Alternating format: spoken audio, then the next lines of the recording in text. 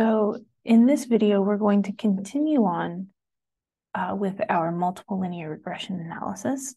And at the end of the previous video, we got this residual plot and realized that maybe this isn't the best set of predictors that we could possibly include for our model. And so we're going to, in this video, introduce a way to do a correlation-based variable selection. And so far we've sort of been throwing, we threw this state variable at the analysis because we thought maybe this is important, but we didn't include any other variables.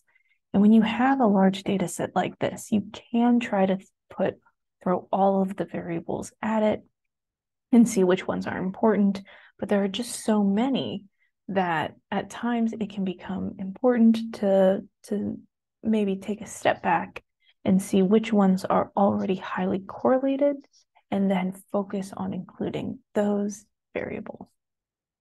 And so I've already down selected a few of these variables. So we've got our response variable here, and these are just some explanatory variables that I thought might be important. Note that they're all numeric variables, which really helps, which is important for getting correlation because we can't really get a correlation between a categorical and a quantitative variable. But this is a way to maybe see which of these are important to include in our model. So the first step is to actually create this correlation matrix. And I'm going to call it core matrix. And we take our selected data set and we just say core. And this is the same correlation command that we've learned in the linear regression lesson. It's just not being applied to any single variable, but it's being applied to all of them. So that's what happens when we leave it empty. And so we can see that we now have this correlation matrix where we can see where variables are highly correlated to NOx, RGGI, and where they aren't highly correlated. And so what we are going to do is actually plot that to be a little bit more a visual way to show what these variables are. You could easily go through and make your selection just based off of these numbers. Before we can plot using ggplot, though, we need to melt the data set. So ggplot, if you recall, really likes those long form matrices, and this is a bit too wide. So we're going to melt, and it's going to look a little different from our previous melt. For one, we're not going to tell it which variables because we want to melt all of them, but we are going to say to not ignore the index because this is currently an index column here and we want it to be included. So don't ignore the index. And then after we melt, we're going to reset index. So we're not telling it what to melt or what to call any of these variables, just saying melt them all, including the index. So to give you an idea about what this looks like,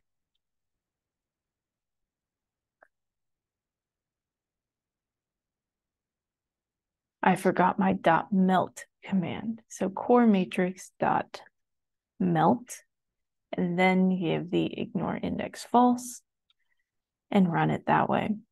So now we can see that our index is one variable, and then our variable became all of these column names. So now we can connect variable column or row variable to column variable to the correlation. And then we can plot that using ggplot. And so our data is now core matrix melt. And our geom, this is a new geom that we haven't used before, is geom tile. Within our AES, we can say X is now index, y is now variable, and we're going to fill it based off of value. And these are just these column names up here. And then just to make it a little bit easier to read, I'm going to add a theme element where I actually change the axis text angle to be 90 on the x-axis. So we can run that and we can see a correlation matrix. And so the correlation matrix, dark purple is going to be an okay negative correlation, and yellow is going to be a perfect positive correlation. And so we can see here that there's a block of yellow that are all fairly, and green that are fairly correlated with each other. We can see some dark correlation here and here. And then we've got a lot of sort of in-between stuff around here. But what we are interested in is this RGGI row. And we want to go across here and see, okay, CO2 base is pretty highly correlated, less so here. Okay, NOx base is good. It's 1-to-1 perfectly correlated with NOx RGGI. We've got PM10 and PM25, SOX. Start to get some less good correlations here. And then some of the stack things seem to be decently correlated. So stack diameter, stack height, and so forth. So then we could go through and write those down and figure out which ones we actually want to include in our next round of multiple linear regression. So I'm going to create a new variable called results2 so that I don't override my original results. And I'm once again using that SMF OLS. So we start with our y data tilde x data. So I'm going to do NOx base, which was important, plus CO2 base was important,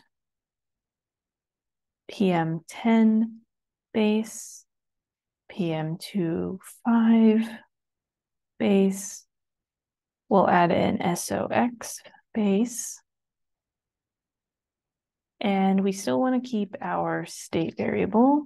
And I'm also going to add in a second categorical variable in fuel type.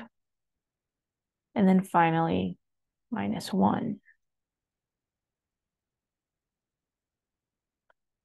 And then we need to tell it our data is df merged. And once again, we set has const equal to true and tack the fit onto that. So then we can print results2.summary.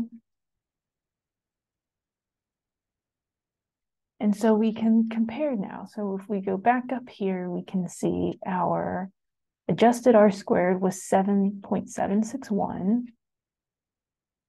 And now it's 0.786. So we have seen quite a large improvement there to sort of bolster that adjusted R squared. We're still seeing a significant p-value. And then we can come in here and now we've got a lot more data. We can see that in terms of fuel type, the coal category is critical is very significant for this prediction, which makes sense. Coal plants do tend to have quite a bit of NOx emissions. So it makes sense that whether or not a power plant is coal-based or natural gas-based or nuclear does have an impact on their NOx emissions. And we can also see what was significant down here. So SOX was actually not very significant. So perhaps we could remove that in a third round. We could add more variables. So I didn't add any of those stack-based variables, the stack height or the stack diameter. So perhaps adding those could lead to an improvement.